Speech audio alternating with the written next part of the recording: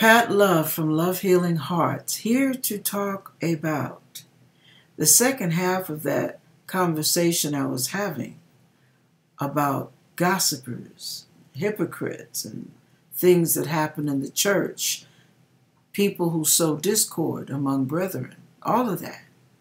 Well, this is what I want to talk about. You guys who listen to those people, close your ears to it. Don't sit there and be a receptacle. You're being an ashtray or a trash receptacle. All you're doing is encouraging people who like to talk about other people's business. So shut the conversation down and say this: I don't think this conversation is glorifying God. Slap, slap.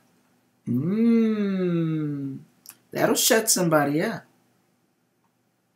And the reason I say that is because sometimes people don't realize how hooked on gossip they really are. They bring that in from the world. They don't realize all the time that that's really not a good thing. So we as mature Christians have to correct them in love.